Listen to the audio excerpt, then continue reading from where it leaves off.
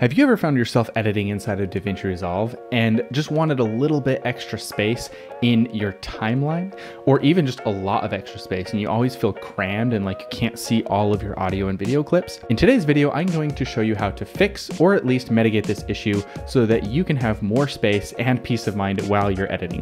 If you're anything like me, then you hate a crammed timeline where you can't zoom out and see all of your clips for where they are and easily kind of fly over everything and edit your videos. Let's go ahead and switch to my main screen here. What I have is maybe a typical installation of DaVinci Resolve and how it might just appear on your screen, depending on how it was set up. Okay, so tip number one is to just learn how to change the buttons around you. And if you look in the corners, you can actually click these little projector buttons, but it's an arrow with a box, and it's to shrink the inspector. And so that immediately gives you a lot more space on the right hand side, as well as the left hand side, which has this shrink button. And so that's a really quick and easy way to be able to free up the space on the right and left sides of your screen if you haven't done that already.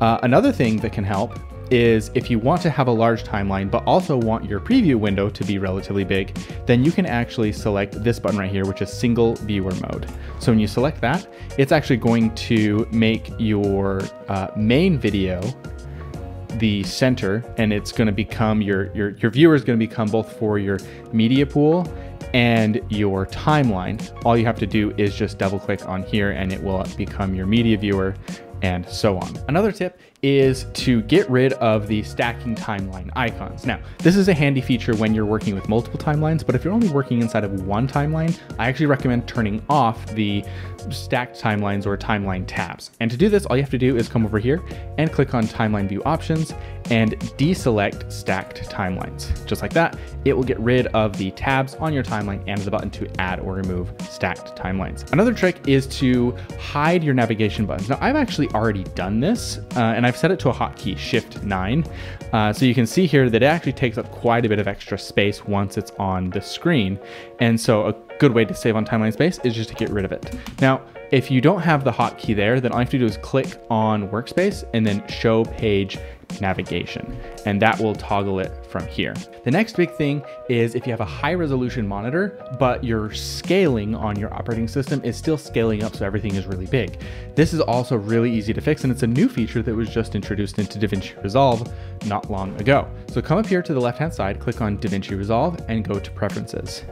You will then want to go to User, and from here, you can change your UI display scale. Now, it might be set to auto or it might be set to something else. I have a 4K 27-inch monitor. DaVinci Resolve might think that I need 150%. I like to switch it to 100%. So click Save, and it's gonna say, oh, you have to restart DaVinci Resolve. So with the power of movie magic, I'm gonna go ahead and restart DaVinci Resolve.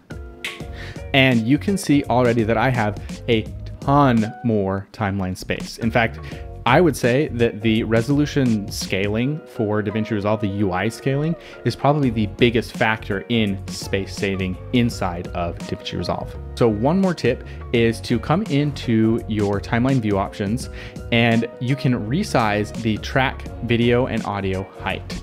So this helps with being able to have audio and video tracks all over the timeline without having to scroll up and down, being able to just scroll horizontally. My final tip is to enable full screen mode. So I have actually set the hotkey to do this to be F11. That's because in most web browsers, that's actually full screen mode. So if I hit F11, then that's going to switch over to full screen, and it gets rid of any Windows UI or macOS UI, whatever you're using. If you don't have it set to a hotkey, all you have to do is come up to Workspace and then click full screen window, and it will toggle between full screen window. I also really like full screen window because it helps me focus on editing. So I can't just, come down to my other applications or click on YouTube or something like that and get distracted. It helps me focus. If you enjoyed this video, I appreciate you sticking through the whole thing and watching it. I hope you understood my cacophony of just throwing tips at you. But these are some tips to help you maximize your timeline space so that you can get more work done, edit faster, and just overall have a better experience with DaVinci Resolve, which is always a good thing. I appreciate you taking the time to watch this. Be sure to like and subscribe to my YouTube channel so that you don't miss any future tutorials. I am planning on making much more videos like this, and I might even branch out into the official course arena. I have something in the works behind the scenes, and so I will let you know once that drops. Thanks again, and I will see you in the next video.